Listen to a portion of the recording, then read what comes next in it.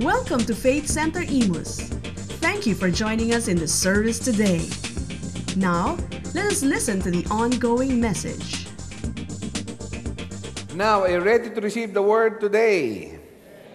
Now, turn your Bibles again with me in John chapter 1. For the foundational text of our ongoing series, John chapter 1, in verse 14. It says here, "And the Word became flesh and dwelt among us, and we beheld His glory, the glory as of the only begotten of the Father, full of grace and truth. John bore witness of Him and cried out, saying, This was He of whom I said, He who comes after me is preferred before me, for He was before me." Verse 16, "And of His fullness we have all received, and grace for grace."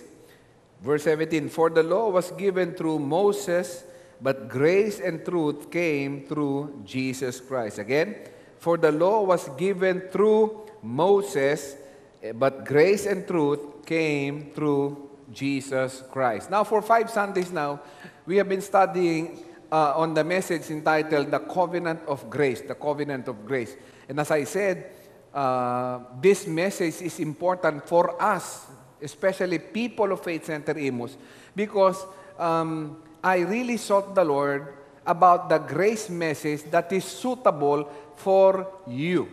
In other words, I made it a responsibility na yung grace message na isi-share ko sa inyo, yung ni-reveal na kung paano ni-reveal ng Panginoon sa akin.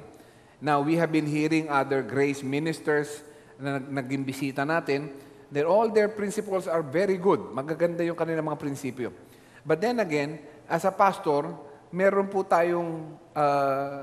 akong naintindihan na spiritual condition nating lahat, and I know what kind of food ang talagang suitable para sa inyo. So, maaring maging iba ng konti ang approach ko from the other grace messages that you have been hearing, but basically, it is the message of grace. You see? So in other words, if some people are watching this video or probably listening to the audio, at hindi sila nag-agree sa ilang mga sinasabi ko, well, actually, the message is not actually for them. It's for the people of Faith Center Imus. Kayo naman pong taga-Faith Center Imus, ang hinihiling ko lang po sa inyo, I always say this, yung full cooperation natin. Because ito pong message na ito needs your full understanding.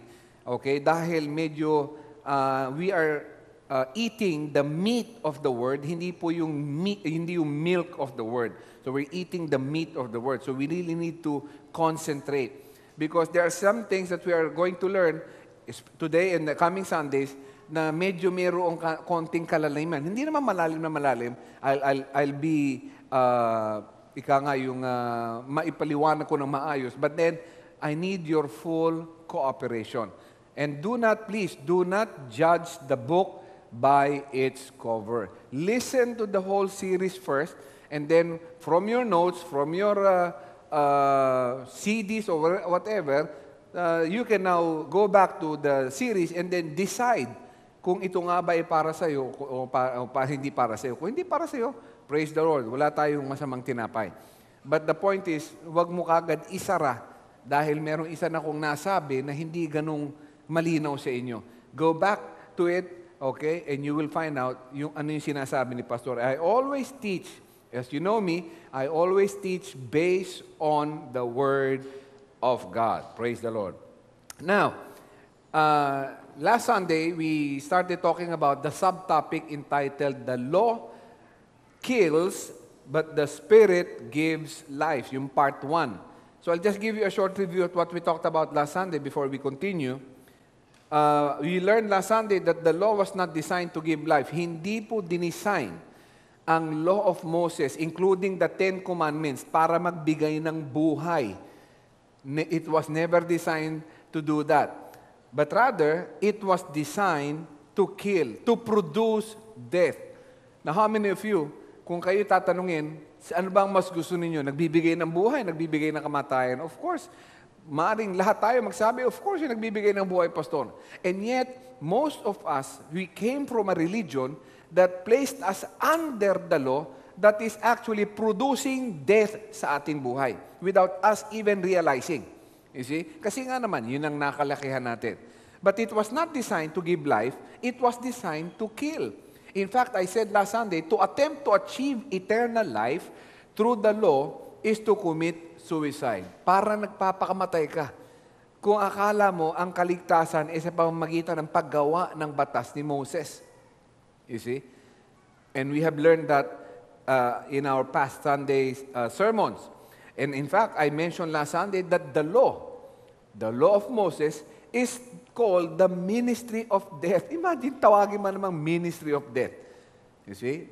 Of course, ang message natin last Sunday, the law kills, the Spirit gives life. And also, we learned that the law is called the ministry of condemnation. Why condemnation? Because every time you try to keep the law, you fail. You will always fail because ang law na yan absolute perfection, unattainable standard. Si Jesus lang ang makaka-fulfill niyan. So when you fail, you sin.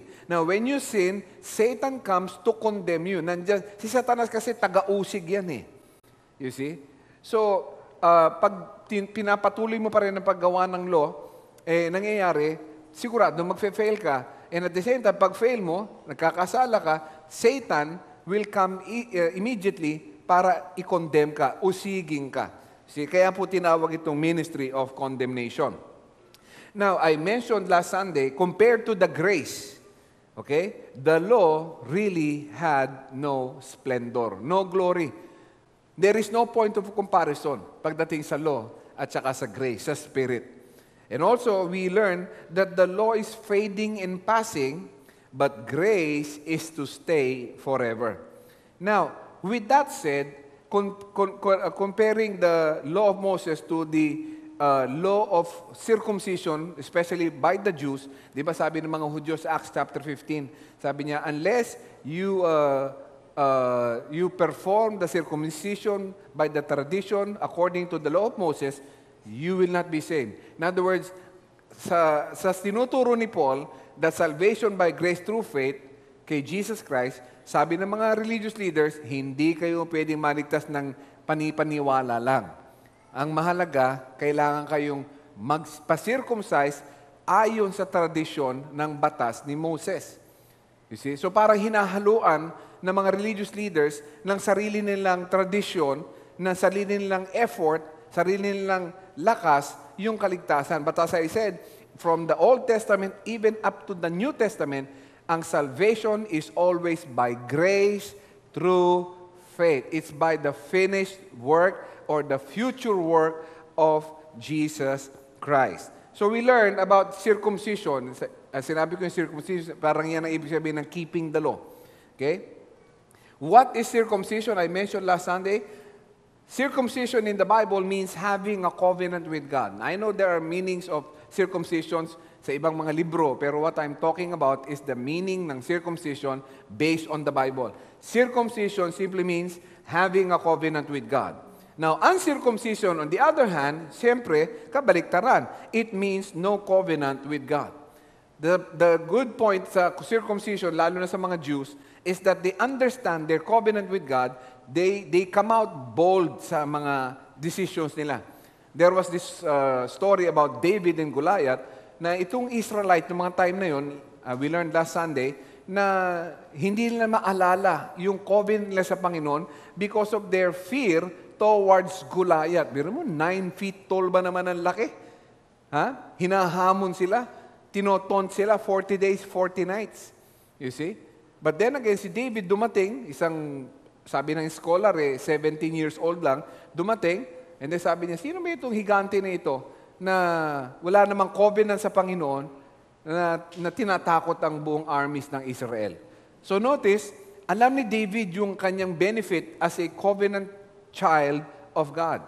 You see? Covenant. Dahil may covenant siya kaya meron siyang ganung lakas ng loob. Okay? Now, we also learn that basically circumcision is a sign or a seal of the covenant. And it started with Abraham without the law. No, wala pa yung law. Moses ay 430 years after pa nung dumating yung law. Pero panahon ni Abraham, meron ng circumcision. Okay? It started with Abraham with the covenant of promise. Kaya lang, yung circumcision, inincorporate, ihinalo, isinama doon sa law of Moses, and it is basically a tradition of the Jews. Okay? And of course, we learned last Sunday that with Abraham, Abraham was justified, was considered righteous by God even before he was circumcised. Bago siya sinircumcised, he was already saved. So circumcision or uncircumcision does not really matter because he accepted or believed God and it was accounted to him unto righteousness before he was circumcised. Yun po ang ating pinag-usapan last Sunday. Now, let's continue this morning. The title of the subtopic today is The Law Kills, the Spirit Gives Life, Part 2. Part 2. And we have a Part 3 on this. Mahaba pa ho kasi tayo. Now, turn your Bibles with me in 2 Corinthians chapter 6, or 3 rather. 2 Corinthians chapter 3. Praise the Lord. 2 Corinthians chapter 3.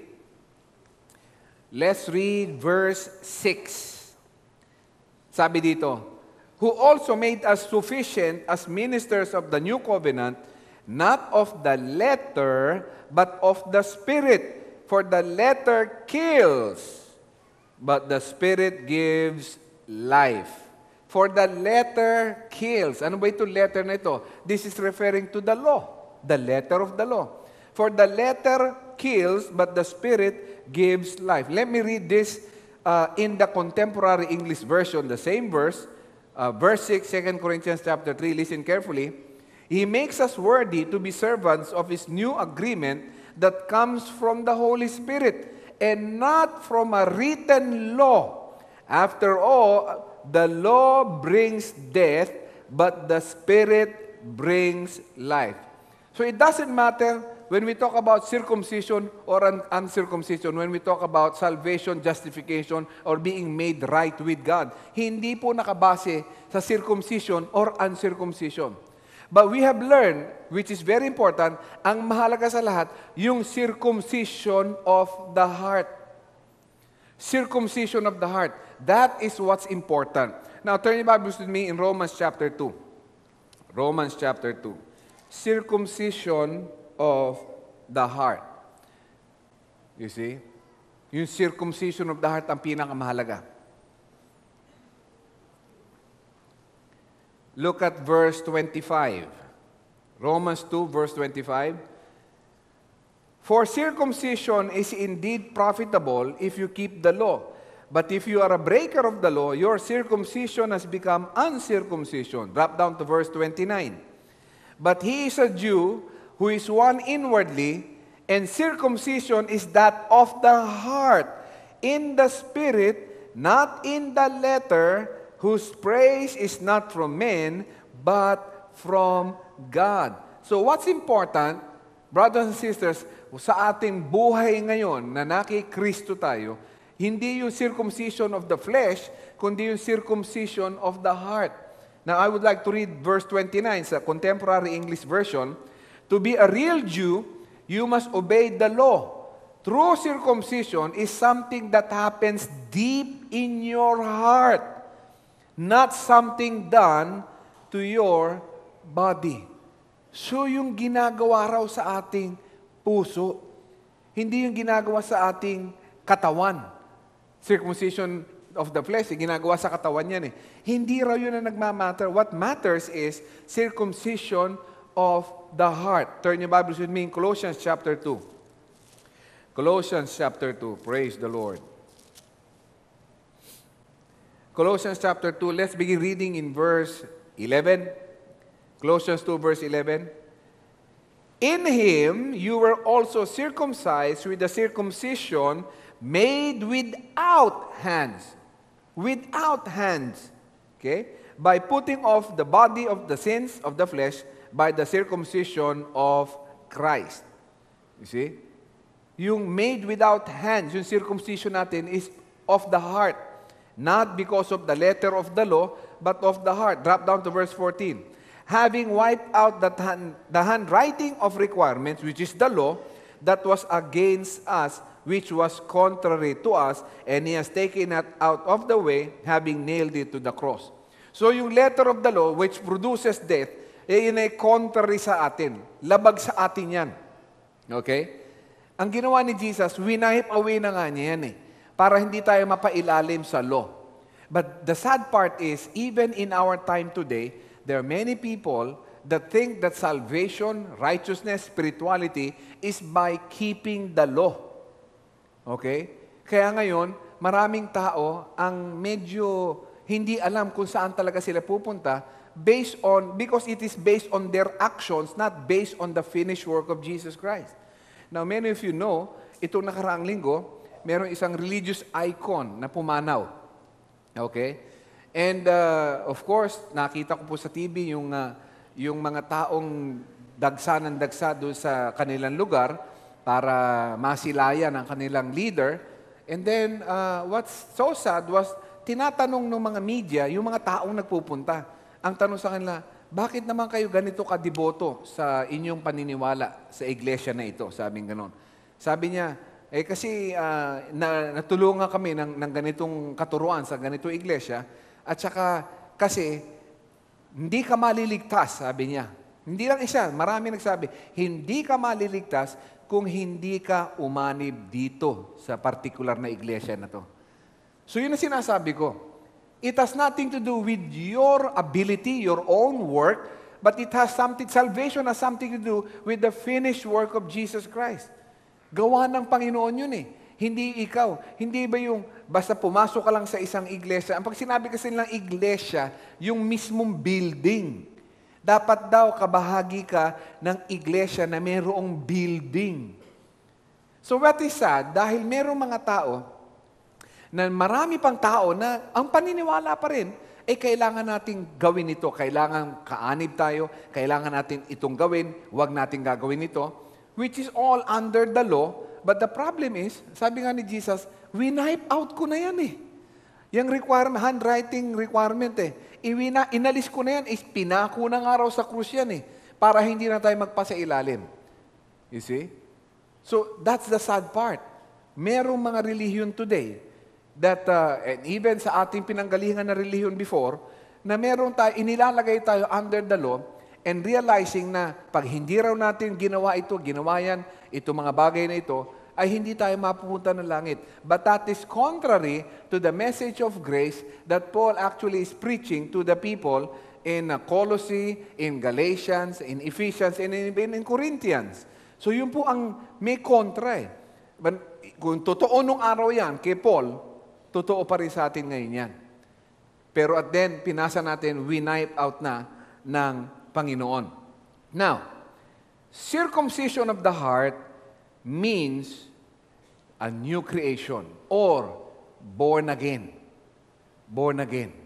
Ibig sabihin yan, circumcision of the heart means born again. 2 Corinthians chapter 5 verse 17, ano sabi? If anyone be in Christ, he is a what?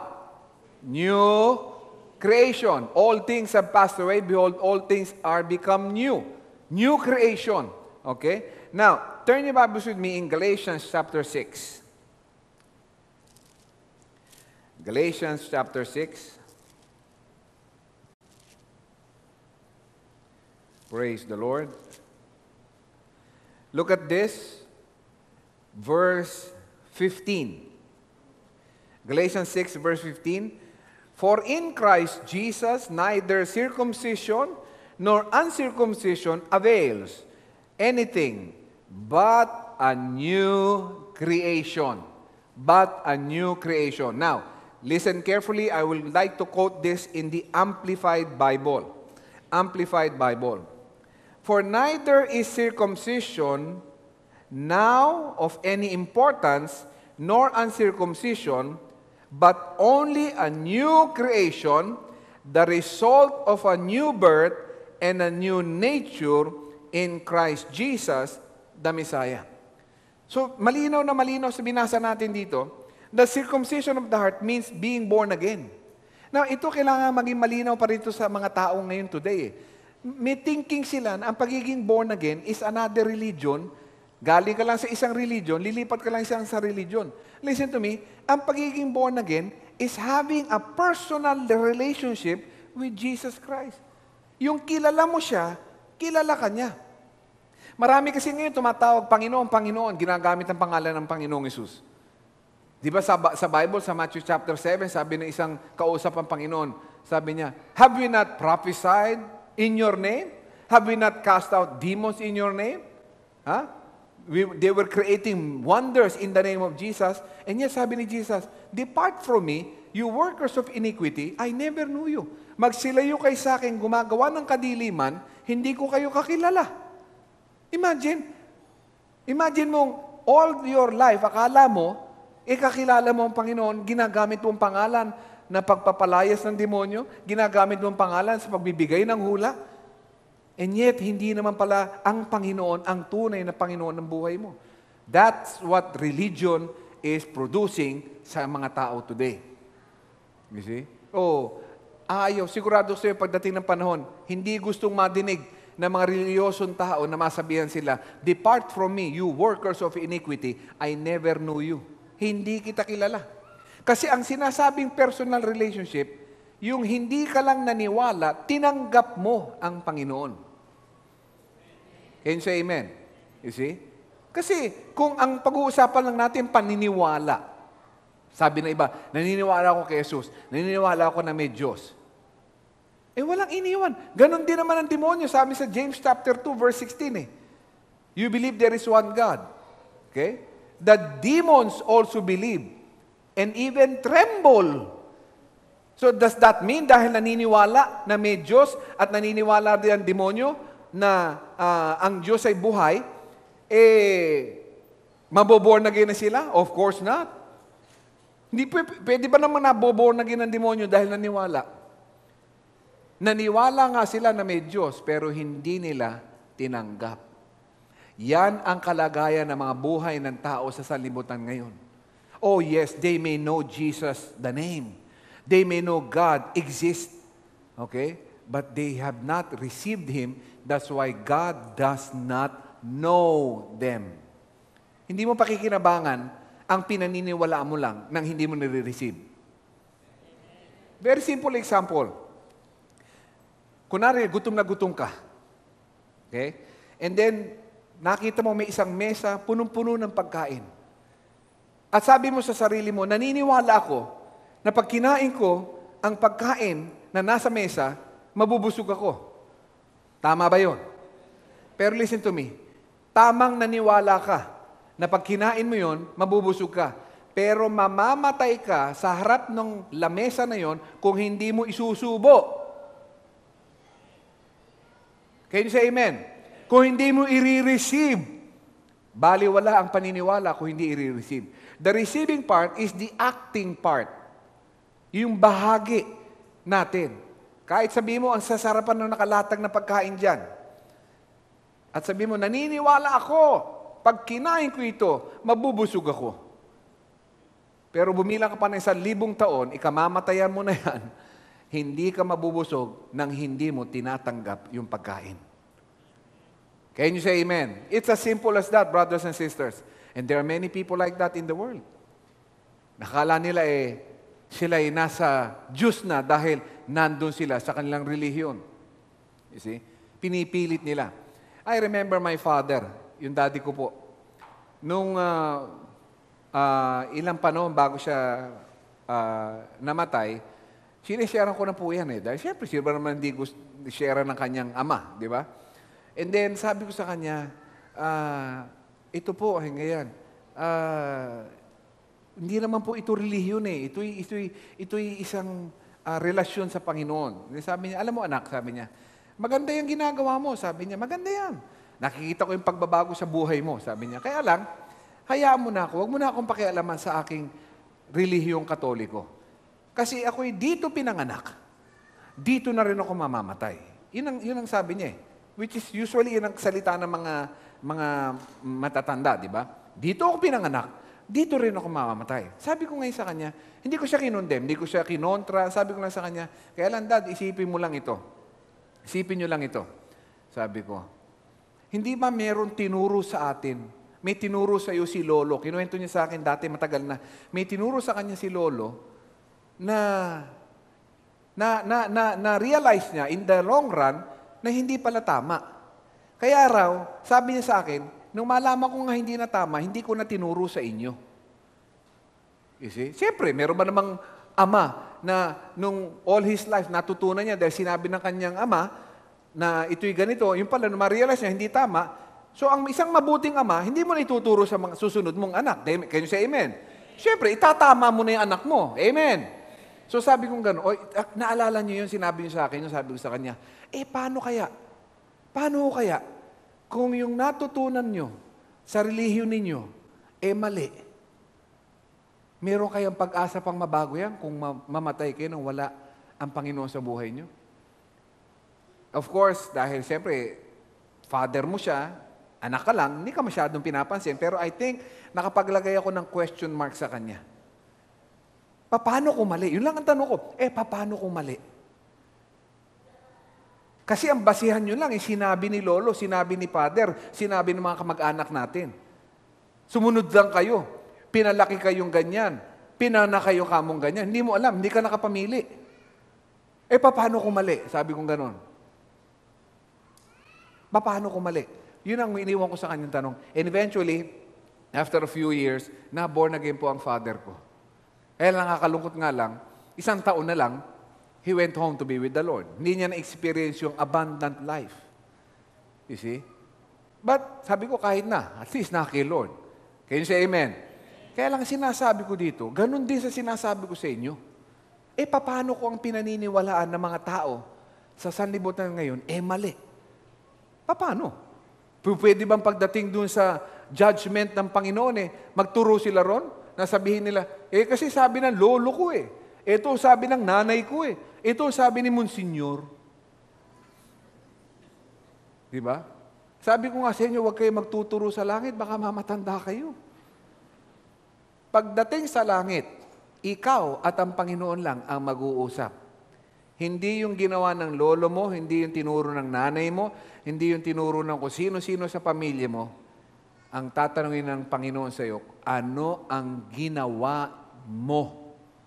Kaya sabi ko nga sa inyo, di ba, marunong ka naman magbasa, ba't hindi mo basahin ang Biblia?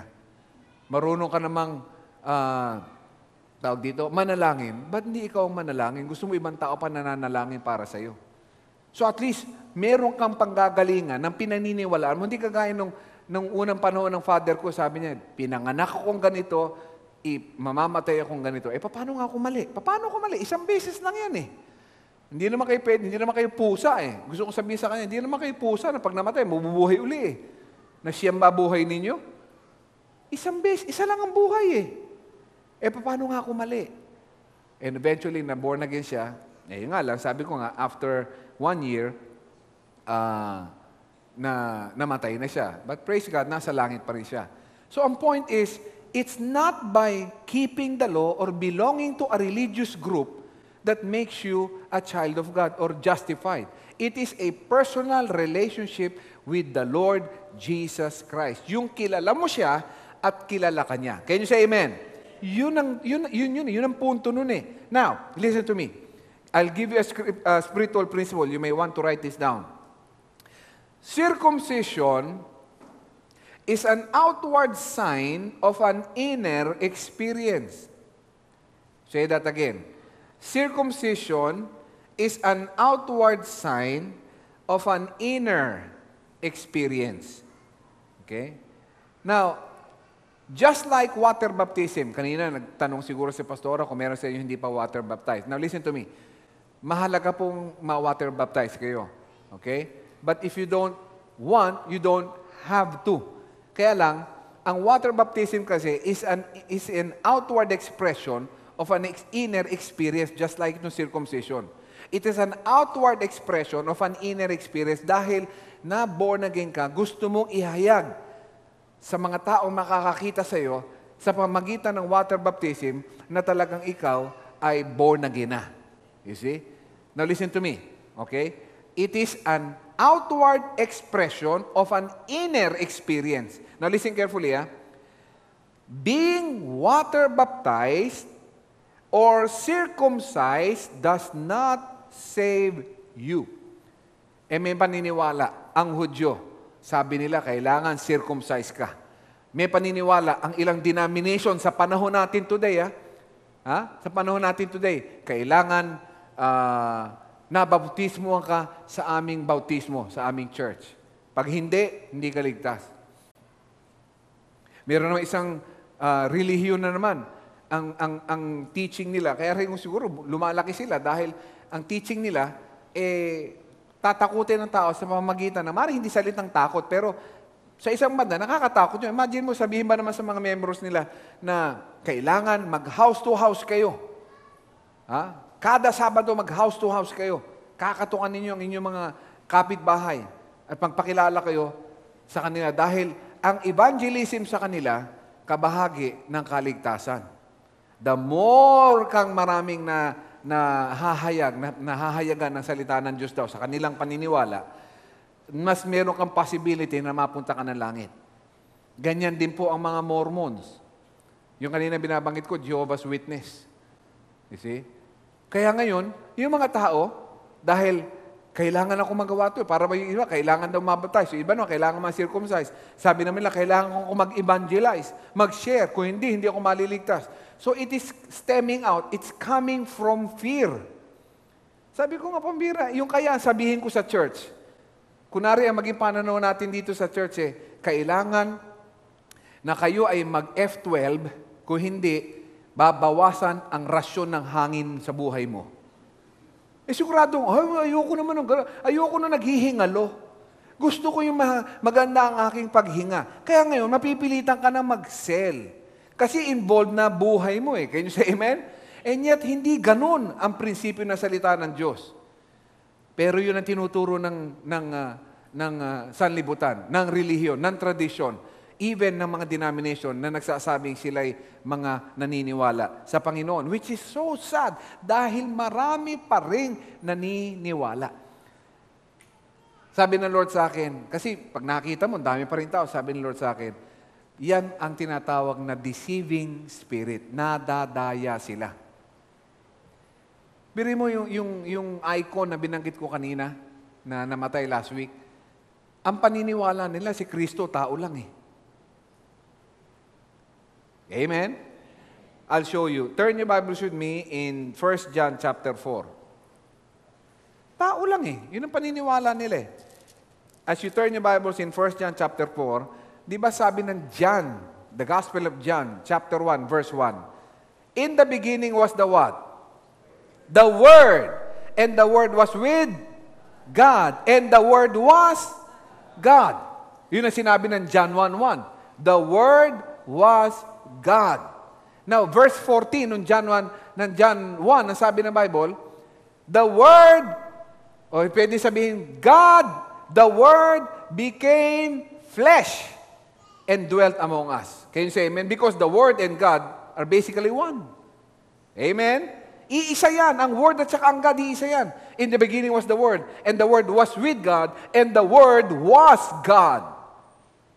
So, ibig sabihin, yung Word at saka God, iisa yan.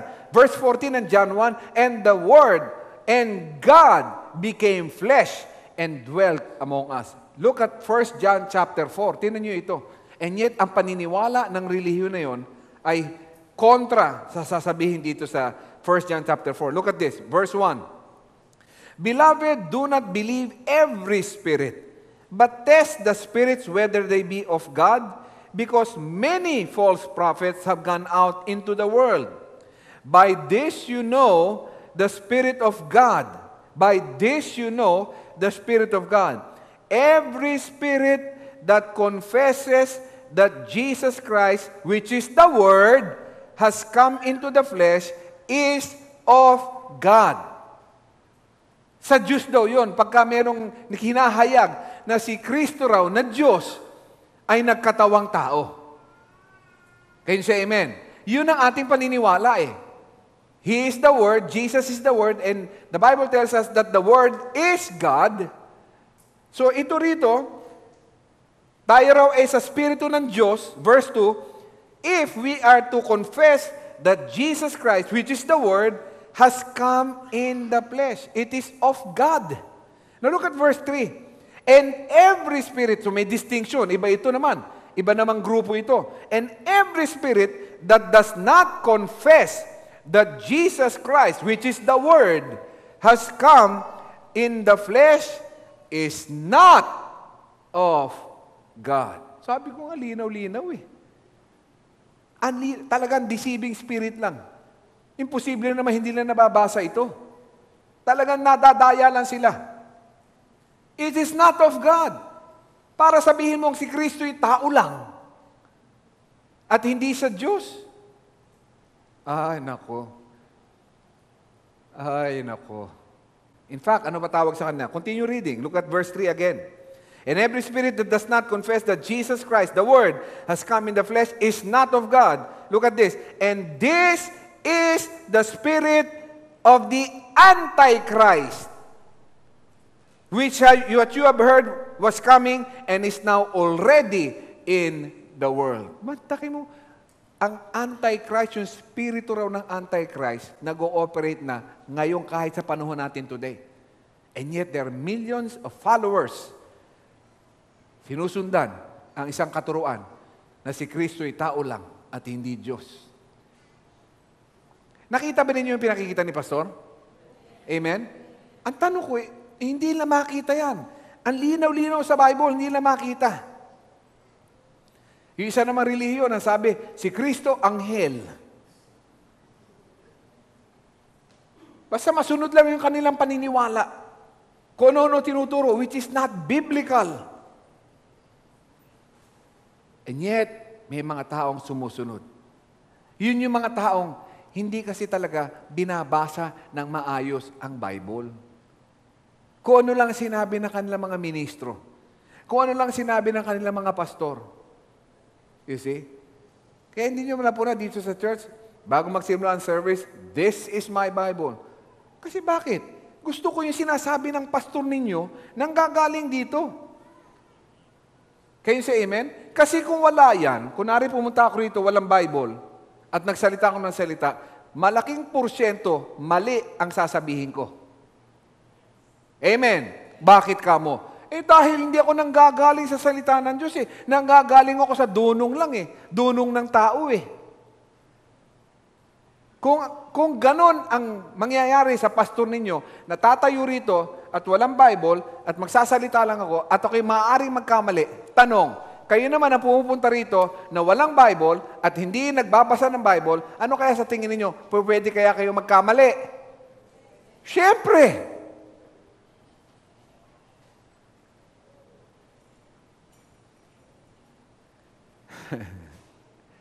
Siyempre! Wala kang basihan eh. Mabuti na lang, naniniwala ako sa sarili ko na tapat ako.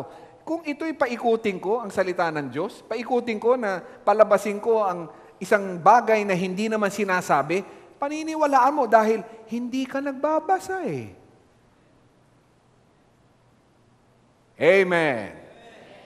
Pag hindi ka nagbabasa, pag sinabi kong, sabi ng 1 John chapter 3, kumuha ka ng itlog, ipalo mo sa ulo mo. Di ba? Dahil medyo ganun pa yung pagkakasabi ni Pastor, exciting, bibili ka ng sandusena ng itlog, pa.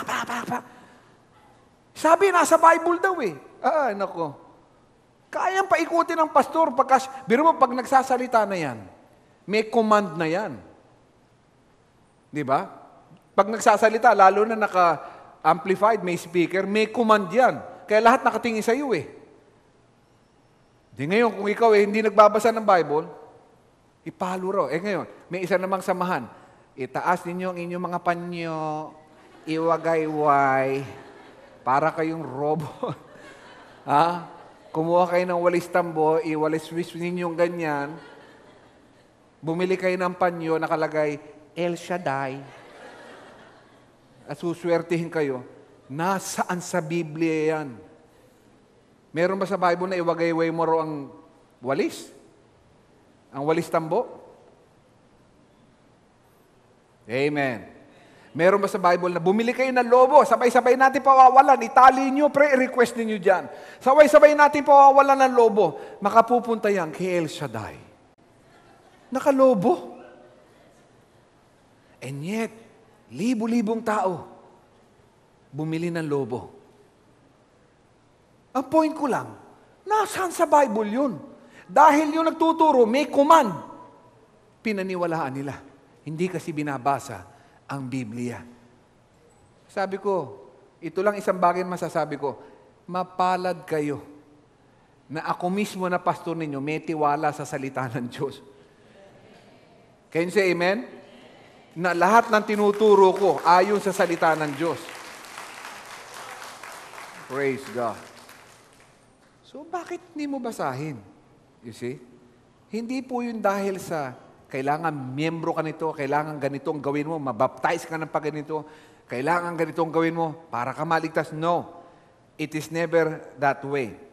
Okay? So, being water baptized or circumcised does not save you. But then, meron pa rin talaga nag-i-insist. Nag-i-insist pa rin. Kaya sabi ko sa inyo, di ba, as a child of God, you should use a spiritual magnifying glass sa buhay mo para tingnan mo sa buhay mo ano pa yung mga bagay-bagay na nakabase sa batas ni Moses. There are still areas sa buhay natin na nakabase sa batas ni Moses, which is so sad because there is an effect pagka nakapailalim ka pa roon. Listen to this. Turn your Bibles with me in Galatians chapter 5. May natututunan po ba tayo? Look at this. Let's read verse 3. So, nag-i-insist ka pa na kailangan gawin pa rin ito, kailangan sumunod pa rin tayo rito. Ini-insist mo pa rin na yun pa rin ang tama. Well, basahin natin ito. Galatians 5 verse 3. Paul says, "And I testify again to every man who becomes circumcised that he is a debtor." A debtor to keep the whole law. Pag pinipilit mo na sa pamamagitan ng kailangan ma-baptize ka ng paganito, ma-circumcise ka, o kaya ay kailangan mag-evangelize ka every Saturday, o kailangan maging bahagi ka ng isang iglesia na sinasabi nila, sabi niya, pagka ganun ang pinilit mo, ikaw ay may utang sa batas. Batas ng Moses. Because kailangan i-fulfill mo lahat eh. Hindi pwedeng isa lang eh. And the problem is, you can never fulfill it. Because the law is actually absolute in its perfection. It is unattainable sa standard. Si Jesus lang ang makaka-fulfill niyan eh. You see? So sabi rito, you are a debtor to keep the law. Look at verse 4. Ang kausap mga mananampalataya na, you have become estranged from Christ. You who attempt to be justified by law, you have fallen from grace. Nako, ibang usapan ito. Fallen from grace. Fallen from grace. Do you not know that even as a child of God, you can fall away from the grace of God? And the primary reason that a person, a Christian, can fall away from the grace of God is if you try to be justified, to be more spiritual, okay, by keeping the law. You see? Malupit yan. Mahulog sa biyaya ng Panginoon. Sabi ko nga kanina sa first service, mahulog ka na sa upuan. Okay lang yan. Pero pag nahulog ka sa biyaya ng Diyos, naku po, ibang usapan yan. Can you say amen? Now, I'll show you this. Hebrews chapter 12, verse 14. Pursue peace with all people and holiness. The word holiness also means sanctification. Pursue peace with all people and holiness, without which no one will see the Lord. The word see simply means no one can be able to understand, comprehend God, the way God does things, yung sistema ng Panginoon. Look at verse 15. Looking carefully. Okay, pwede ko isingit dito, bagamat wala sa scripture, pero isisingit ko lang kunaring nandun yan na, looking carefully with a magnifying glass, lest anyone fall short of the grace of God. Naku, pwede pala yun. For us to fall short of the grace of kanina, fallen from the grace of God. Dito naman, fall short of the grace. In other words, hindi umabot. You see? Yan ang sinasabi ng Bible eh. Pinagpapatuloy mo yung pag-fulfill ng law, mag-fail ka dahil hindi talaga kayang i-fulfill ng natural means yan. So pag nag-fail ka, listen to this, when you are fallen from grace, you are back in the curse of the law. And when you are back in the curse of the law, it is equal to sin. Sabi ng Galatians, turn to your Bibles there, Galatians chapter 3. Galatians chapter 3, look at this. Verse 10, Galatians 3 verse 10, for as many as are of the works of the law are under the curse. For it is written, cursed is everyone who does not continue in all things which are written in the book of the law to do them. But that no one is justified by the law in the sight of God is evident, for the just shall live by faith. Lahat daw ng gumagawa ng works of the law, cursed. And basically, you have fallen from grace, okay? And it also means you have sinned. Now, turn your Bibles with me in 1 Corinthians chapter 15. May natututunan po ba tayo? This is very, very interesting. So, itong sin, pag-uusapan natin itong sin, ano? At eventually, may pag-uusapan din tayong topic na ang subtopic ang entitled, does grace mean that you can sin? Or that you have a license to sin? Does grace mean you have a license to sin? Yan ang mga haka-haka ng iba pagdating sa grace message. Sabi nga naman ni pastor dun sa in-offer ni Jesus once and for all, tayo'y pinatawad na noong kasalanan, yung ngayong kasalanan, pati yung bukas na kasalanan. Totoo yun. Totoo yun. You see? But we are to understand something about the sin na pinag-uusapan natin today. Sa mga darating na Sunday, i-explain ko sa inyo yan. Look at this. 1 Corinthians chapter 15. So, ulitin ko when you are fallen from grace, you are back in the curse of the law, which is equal to sin, kasalanan. Okay? Verse 56. Tingnan niyo ito. The sting of death is sin, and the strength of sin is the law. Oh, naku. Ang kalakasan daw ng kasalanan ay yung law. Yung law. You see? Ini-insist mo pa rin. Di, kailangan natin gawin yan. Dapat natin gawin to. Huwag natin ganito tayo. Mayroong tamang lugar yun eh. Kaya lang, when we talk about justification, your redemption, your righteousness before God, hindi po makukuha yan sa pag-fulfill ng law. You see? So imagine, the sting of death is sin, and the strength of sin is the law. Nagiging kalakasan pa ng kasalanan ang law. Which is parang contrary. Pag-usapan natin next Sunday yan. Now, turn your Bibles with me in James chapter 1. James chapter 1. Praise the Lord. Let's begin reading in verse 12. Blessed is the man who endures temptation, for when he has been approved, he will receive the crown of life, which the Lord has promised to those who love him. Let no one say, when he is tempted, I am tempted of God. For God cannot be tempted by evil, nor does he himself tempt anyone. Look at verse 14.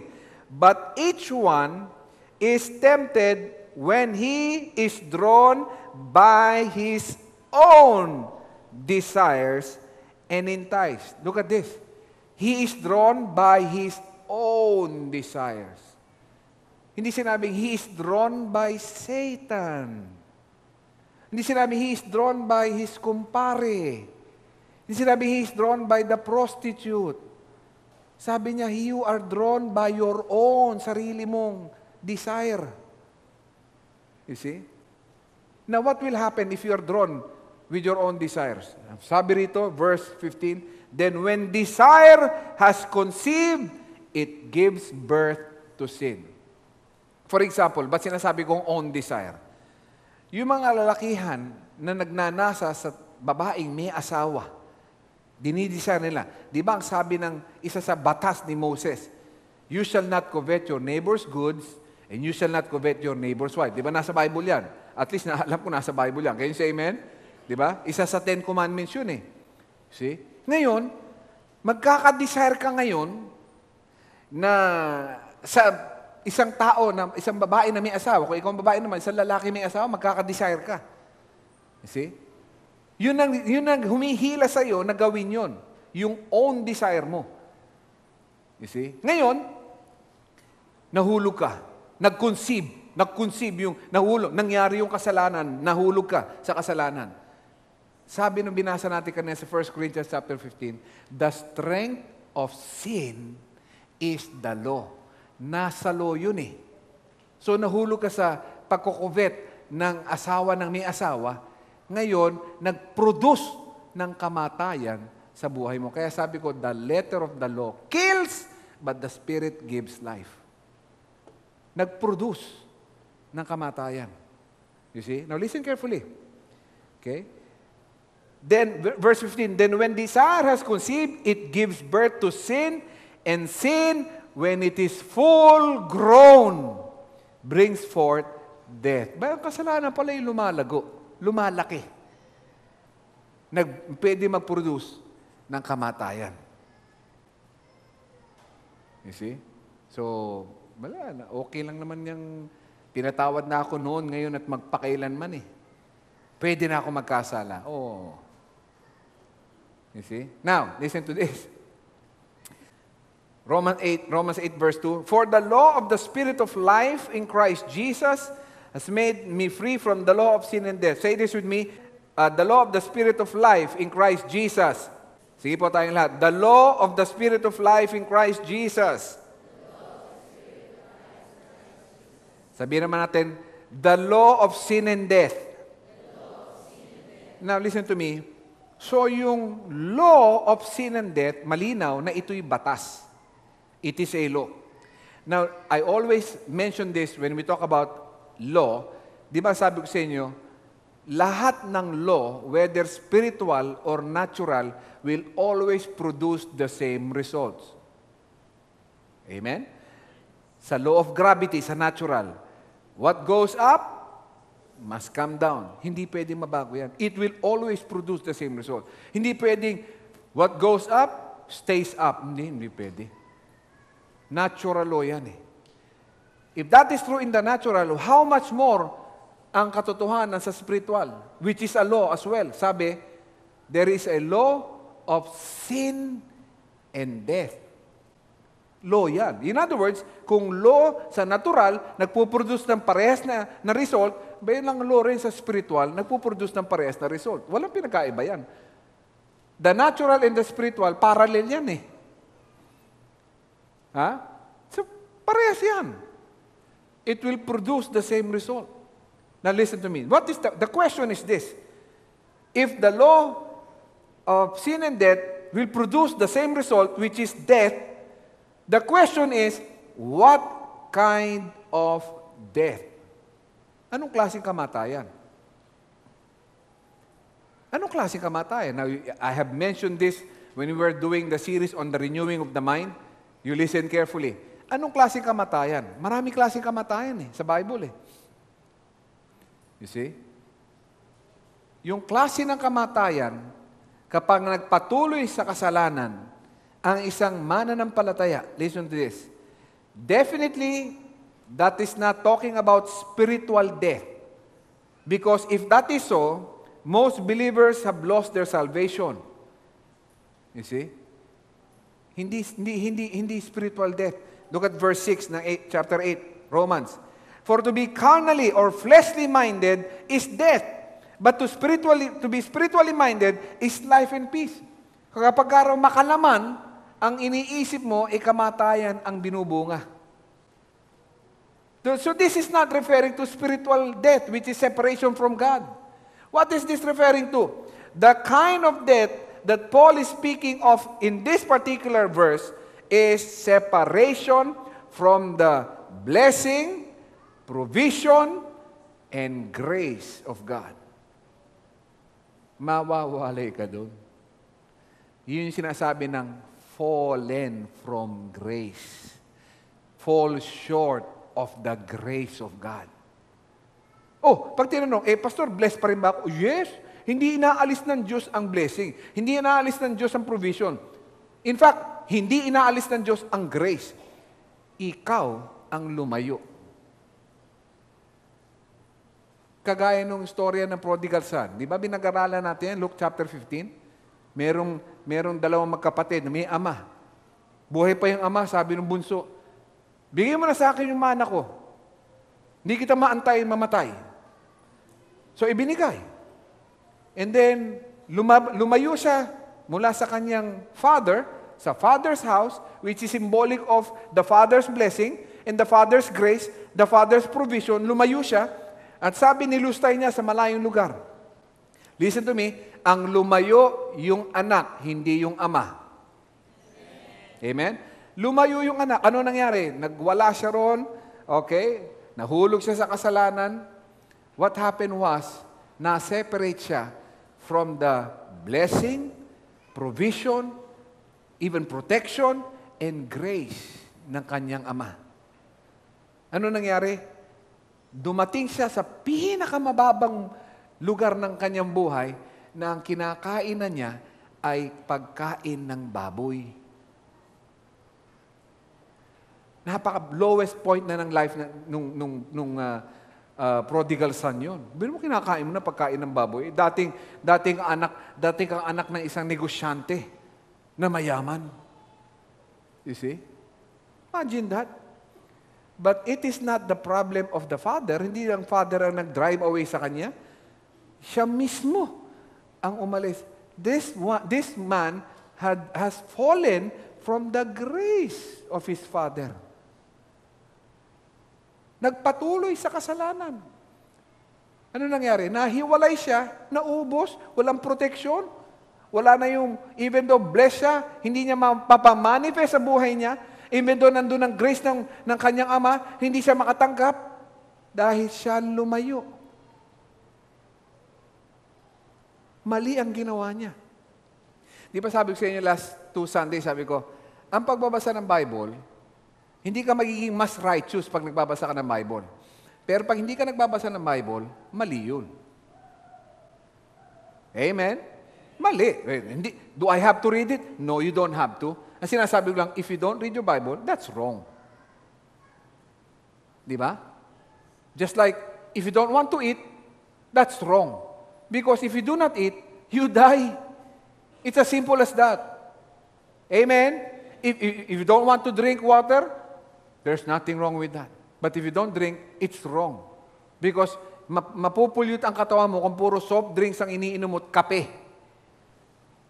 Walang pang wash out ng kinakain mo. Which is, ang pinakamagandang cleansing agent, yung tubig.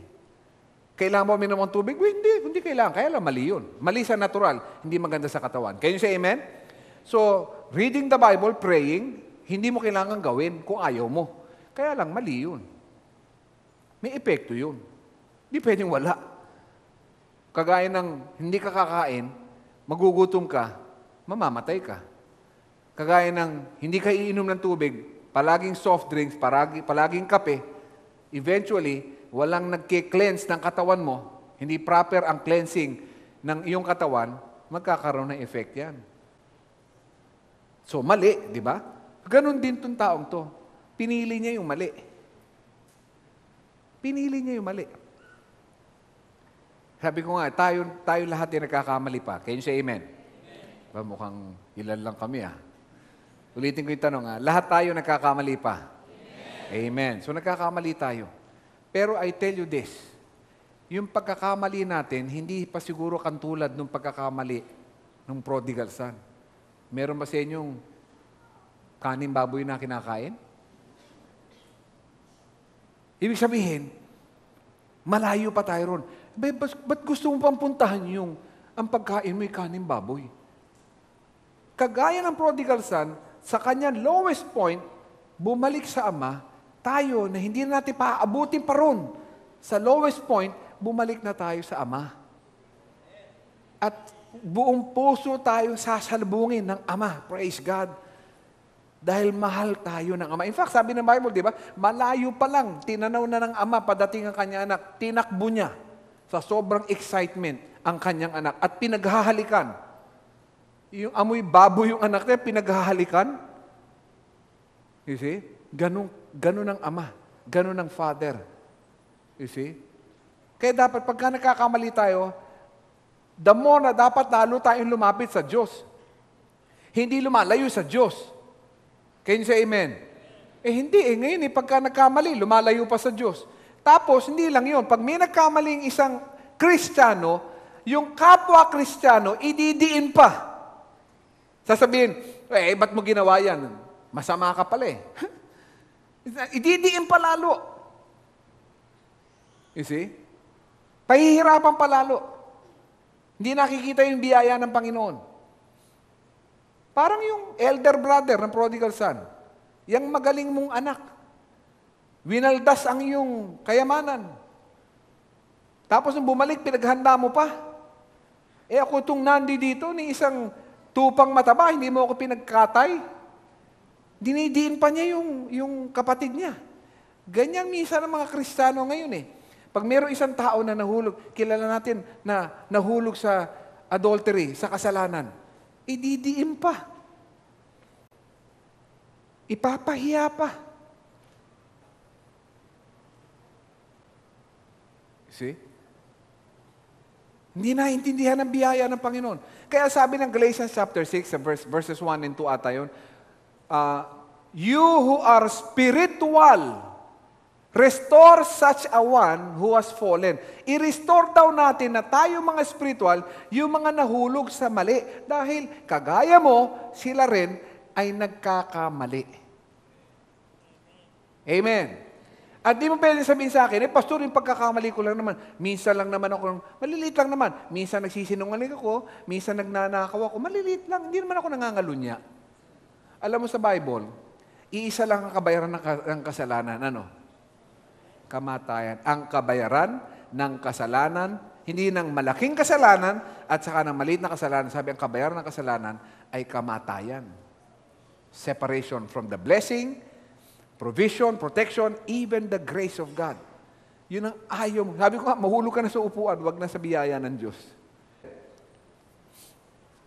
Praise the Lord. Romans chapter 7, look at this, verse 6. But now, we have been delivered. Sabihin natin lahat, I am delivered. Now, we have been delivered from the law, having died to what we were held by, so that we should serve in the newness of the Spirit and not in the oldness of the law, the letter of the law. Kaya ang title ng ating subtopic today, second part ng the letter of the law kills, but the Spirit gives life. That is the law of Moses and the grace that came through Jesus Christ. Can you say amen? May natutunan ba tayo today? Come on, bless the Lord. Hallelujah. Thank you for watching the video. We hope you have learned principles from the Word of God that will change your life forever. Our messages are available in DVD and audio formats. You may contact us at the following phone numbers: 046-471-3516 and 046-515-7459. Or send us an email, jfcf@faithcenterimus.org. If you want to sow to assist us in proclaiming the gospel, you may deposit to Jesus Faith Christian Fellowship, BPI Savings Account Number 1283-139235, Nueno Branch, Imus, Cavite. Or you may visit us at our church,